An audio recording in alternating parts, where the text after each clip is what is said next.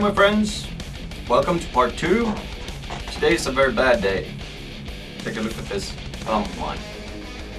Did some work on one of my guitars and cut myself. Not only did I cut my thumb, I cut my finger, my picking finger as well. So this is going to be an interesting day, a couple of days.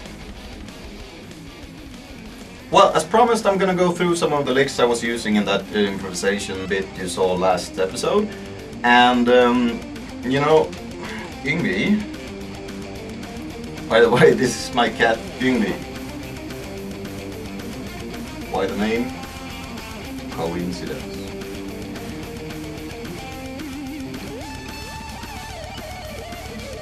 The things I'm using when I'm improvising is mostly stuff that I picked up from Yngwie Malmsteen. You know, he has a lot of videos out, and when I was a kid, started like watching those instructional videos like at age 15 or something. I was completely blown away, and I was like practicing 8 hours a day for about, I don't know, 7-8 years, something like that.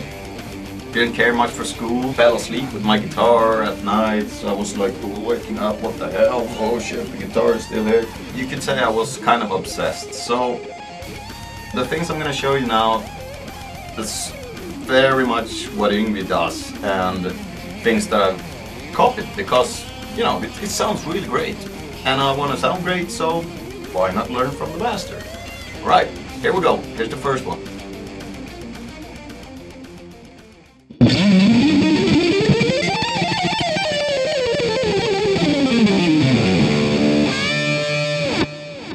That was an example of how to go from a high note to a low note, just down the neck. You can do that in any key. I really never think what key I'm in once I'm, you know, up and running, so to speak. So, but that could be done in any key and any scale. If you wonder why I look like Bugs Bunny, it's because of the Swedish tobacco snus. Very healthy. The next example I'm going to show you guys is an arpeggio. It starts on the low E string, works its way up to the smallest E string, and then we're going to go from a 6-string arpeggio into a 3-string arpeggio. And that could be done in any key or any scale. It's very Malmsteen influenced.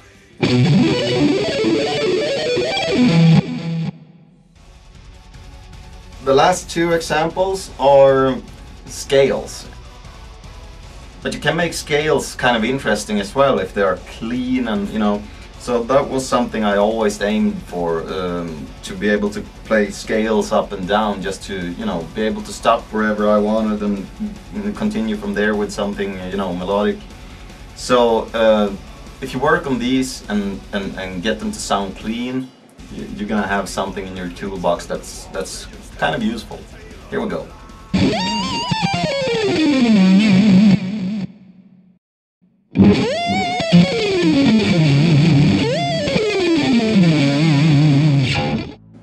Alright, time to wrap it up. This is the end of part 2. But before we leave, I'm gonna show you guys something really cool. This blew my socks off as a kid when I heard this, and I wasn't sure if it was a violin or a cello, but it turned out to be a guitar. You use a simple delay effect like this, and simply play scales.